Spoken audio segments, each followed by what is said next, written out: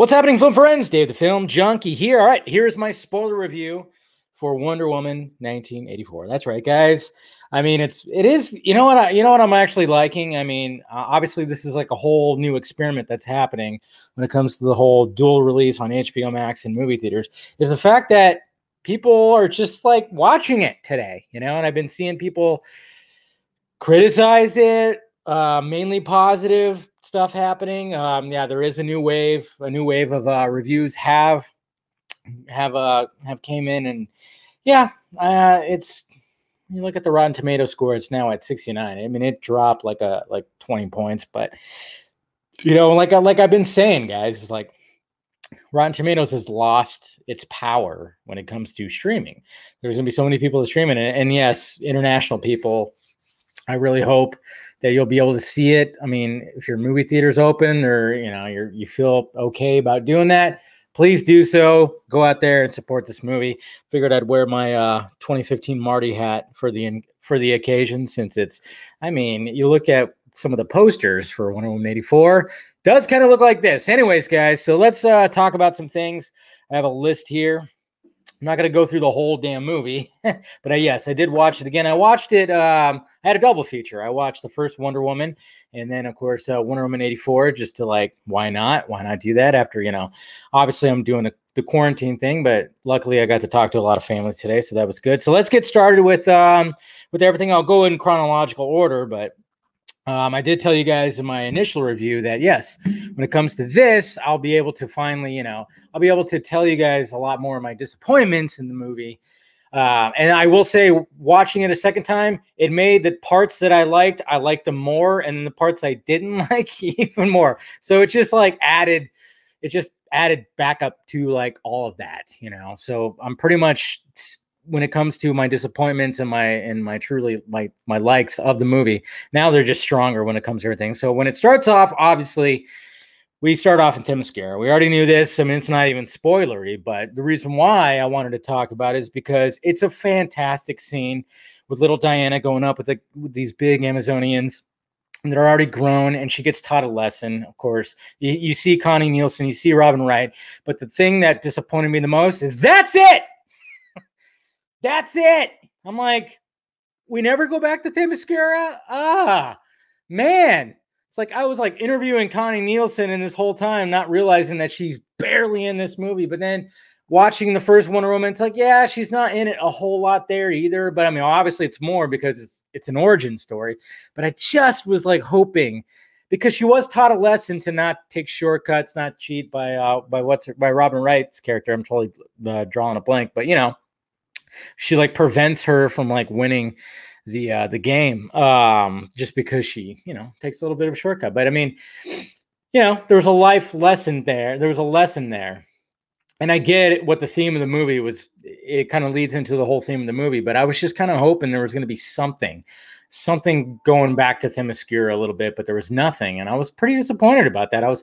Because when I saw the trailers and they went heavy on the cutting back and forth of little Diana running and then modern Diana running, I thought, okay, they're going to be jumping, aren't they? They're going to be jumping in this movie. No jumping. That was it. So I'm like, damn it, man. Where is that Amazonian spinoff? Please, Themyscira. Let's bring that in there. But obviously, and then it starts catching us up. You do see a picture of Etta, who was older, so they do try to establish yes, this is a direct sequel to Wonder Woman. I'm going to have a whole separate video on talking about BVS canon and the connectivity right after this, or, it'll be posted after this. So look forward to that. I'm going to do that in a separate video. And then of course that leads into the, her doing voiceover, and then she's just saving random people from goofball things, which is okay, cool. It's whatever. She swoops in. Obviously, nobody's going to get her on a fucking cell phone because they're not invented yet. So why not? And, it was interesting. And then, of course, the mall sequence, which a lot of people, when you first saw it, it was ooh. But then, I mean, she does a very good job of killing all the cameras and then saving the day and saving that little girl. I mean, that girl must have had a good old time getting slid right into a big stuffed animal. But you know, I could totally tell you, and it was like cheese, cheese, cheese, and it was just like, all right, but I'm okay. It's whatever. It's not bothering me too much, not at all. It's totally fine. It's totally fine. But then, of course, it all leads into the plot and the whole stone thing. You meet Barbara, and it's already established that she's just, you know, she's nerdy. She literally like power walks to work and everything like that, you know. And then she's totally mesmerized by Diana, who wears cheetah high heels.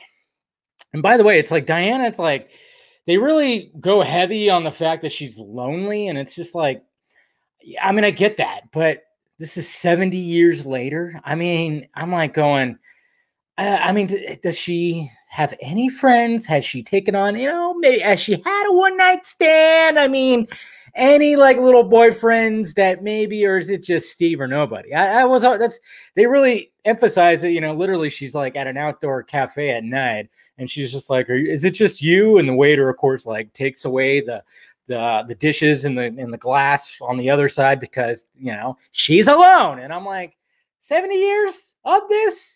It's a little weird. But anyways, so we do all that. And then, of course, when it comes to the stone, and let's see. Yeah, you got Barbara, you got Max. Like I said, Pedro Pascal is a beast in this. Pedro Pascal, and watching it again, I'm like, he's just a beast. He shines. He shines. I mean, they all shine in their own moments, but it just feels like Pascal, just anytime he's on screen, he shines. And they really established that, of course, with his son. And then, of course, there was like a nice little like, wait a minute, Stag Industries. Okay, I was like, oh, yeah. So you got a nice little, you know, mention of another DC character, villain-esque character. So I was like, cool. I mean, that makes sense in the world of Max Lord. Why wouldn't he not be talking to him? So that was kind of cool to see that. And of course, he's promising like.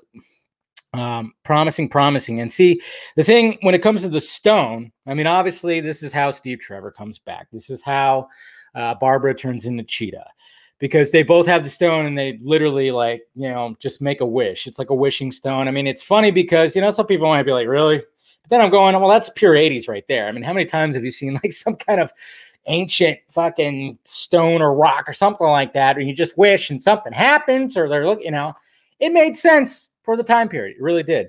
But, you know, obviously when Diana's holding on to it and she knows exactly what she'd wish for, and her hair blows and it's like, oh. And then eventually Barbara does that too. She wants to be like Diana, which, you know, she wants to be sexy and, you know, just totally just pretty much have that presence and everything. And pretty much the next day she just wakes up and she's hot. Pretty much lets her hair down nicely, goes, you know what? I don't need this stupid skirt. Look at my little skin tight pants. Anyways, but so yeah, but Max Lord. Okay. This is where I was like, I really dug what they did with Max Lord, okay, in this movie, because he was really, you know, power hungry and he really thought like a capitalist because it's like, okay, I've been chasing down this stone that could just make everything, all my dreams come true, all the wishes and everything. It's, you know, so, but I'm only granted one wish. No, fuck that. How do I capitalize on that? I wish to be the stone. That's exactly what he does. He wishes to be the stone. So now he's the guy that's granting a wish. Of course, it's wreaking havoc on his health and, you know, his mental stability.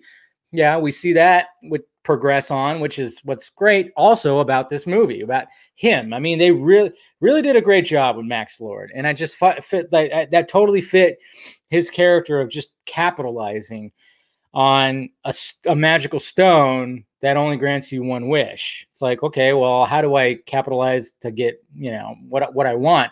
Because anytime he granted other people wishes, he took something in return. So it all just made sense with all that. And then of course Steve Trevor comes back. I thought that was a little quick, a little weird how he just made his way to that party at the museum or whatever.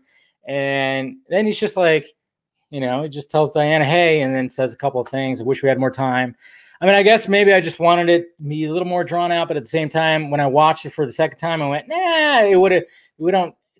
I guess just tackling it in one scene was good enough. So of course it's cool. and their chemistry is great. Like I said, Chris Pine and Margot Robbie. Margot Robbie, Gal Gadot. Jeez, whoa, just totally just right there. But you guys get what I'm saying? I just totally did that right now. You know that happens, but no, they're great. And of course, she's like showing him everything, and yeah, I mean, he's mesmerized by all this modern technology. I mean, 1984 technology. It's which totally makes sense. It's like, yeah, compared to where he was from to now, I mean, everything is pretty damn awesome. But then of course it gets to the point where they have to fly to Cairo, I think it is, Egypt. And you know, he's totally like mesmerized, like, wow, we could just get to, you know, fly there in one shot. Sure, we can. And this is where it's just like, who gives a fuck? Who gives a fuck? Because, you know, it kind of reminds me of there's a scene in Terminator 3, Rise of the Machines, where what's her name's character just randomly goes like, he's like, yeah, we could take that plane. My dad taught me how to fly. And it's just like, all right, then that's how she knows how to fly that plane. But I'm kind of going like, when it comes to this, I'm like, Steve Trevor knew how to fly planes back in the 1900s, 1910s, you know, 70 years of technology. He just gets in this plane and goes, okay, click, click, click, fuel. There it is. You know, it's all labeled, guys. I mean, I was kind of like, all right. And then they try to establish too, because Diana hasn't flown yet. And then they talk about that. And it was just kind of like, that was a weird question to ask. And then here's something that I could have done without, but I get it. They were trying to introduce anything that has to do with Wonder Woman. And it's like, how do you make the invisible jet work? Well, this is how you do it. You get up into a jet first off. Okay. And Diana is just going to pull some magic right out of her ass. Okay. Because, well, her dad is Zeus, and her dad was pretty crafty when making a whole island disappear. Okay. Nobody could see Themyscira. He did that with his magic. So Diana was trying to do that, but she practiced on a coffee mug, apparently. So she was like, I done it only once, made a coffee mug disappear, but then she was able to make the jet become invisible. Cool, I guess. The fireworks are cool. Very cool imagery. I'll give you that. But I just was not really about the whole invisible jet thing. That was just me. It was a little like a little too much. And then of course, as it goes on, we get that cool action sequence on the highway, which was good. I mean, the running, yeah, like I said, the running is a little wonky still. It's fine. But for fuck's sake, I mean, as cool as like a lot of that stuff was, it's a good action sequence. It has to end with kids playing in the middle of the highway and their neglectful parents not giving a shit about them. This was too tropey, and I'm like, did you really have to end this whole sequence like this? Because I hate it. I hate it. Even watching it again, I hated it. Okay, so in the distance, these kids are totally clueless of the caravan of fucking trucks that are loud are just speeding down the highway. Parents, maybe they wanted their kids to die. I don't know. It's a little strange. These kids are just, you know, playing ball in the middle of a fucking highway with these trucks that are coming in the distance that you could probably easily hear. So Steve Trevor shoots a little missile out where Diana lassos it, gets pulled by it, and then swings, grabs two kids. Well, no, she swings, drops the bomb. Got to make sure the bomb doesn't hurt anybody. Grabs onto the windmill, swings in, gets the kids, and then loses her grip. And guess what? They tumble hard on that highway. Those kids have brain damage now. I'm sorry. That was a rough roll, okay? I don't care what anybody says. That was a rough roll that they took on that highway. Holy shit. And it was just like, dude, that's what I hate. I don't like that. I don't like the way it ended. Fuck that. I don't really get it. You know, it's all whatever. Okay, saving the kids, and then of course Diana is losing her powers. That's one of the things that's happening for Steve to be there. She is not her strength, so it's kind of, you know, Superman 2-esque, yeah, which we always comparing it to Donner stuff. It is kind of like a little bit of that. That's why she's like, you know, got scratches on her, she's bleeding and everything. I mean, like I said, first hour or so, you know, it's a little choppy, and then I think like midpoint, I think it really just in midpoint for me of the movie. I was kind of looking at it. That's where I say it finds its groove, and I don't really have that many complaints. I mean, yeah, the way that action scene ends, I fucking can't stand that. It's just like, come on, really? But then when it gets going and everything, and there's like another thing too, where like Barbara, Diana, and Steve meet up at this one guy at I think it's at a Galaxy Records or some kind of record shop. It's just kind of funny because Barbara goes, "Oh, that was quick," because they showed up from Cairo. yeah, man, that's just, I don't need to nitpick any of that, but it was just kind of funny how like that one line of dialogue, like, wow, that was quick, and then let's move forward. Anyways, so they're learning stuff about it, and of course Barbara doesn't want to lose what she has because she now is a confident, sexy, strong woman, so it makes sense. But yeah, Diana's losing her power, and then of course when it comes to after the White House scene, they're out on the street and everything's going crazy because, you know, Max Lord has gone crazy. He's wishing, he's giving everybody, he's making everybody's wishes come true. And that's just wreaking havoc to everything.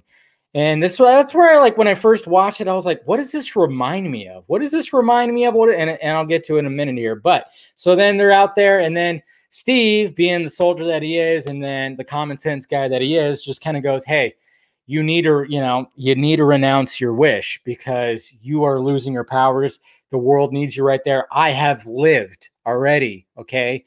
I love you, but still, it's just going to have to happen. And then it's a very powerful and really good scene between the both of them. I mean, congratulations to Gal for, she got a lump in my throat. I mean, it was sad. And then, you know, one last kiss, and then she just pulls away and like, kind of like anger. And she just, you know, she's crying and she's like about to just start running, and she just goes, I renounce my wish. And there she goes. All of a sudden you see her wounds like pretty much heal up, and she just goes for it. And that goes right into first flight of Wonder Woman, which is kind of cool. It is cool. You know, obviously when we see the first flight of, you know, Superman, it's all fine and gravy. But we see the first flight of technically of Wonder Woman, and it's good. It's good. You know, it's got the Hans Zimmer score. She's kind of learning how to do her thing. And then when she wants to take a wicked turn, she rides the lightning a little bit. And it was like, all right, there's a lightning scene right there. I dig it. Totally dig it. But yeah, it's good. And then, of course, you know, she gets the golden suit that she's had in her closet for a bit from Asteria, the ultimate Themysciran warrior.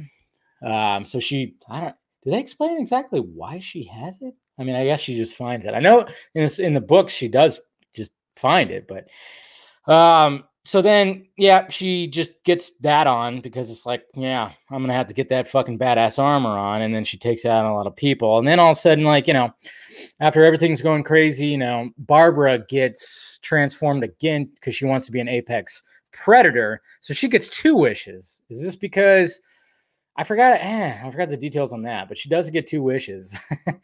And I'm wondering if there was like a transformation scene in there where she just American Werewolf and Lumley, you know, is there like a scene that was cut out? They thought it was too scary.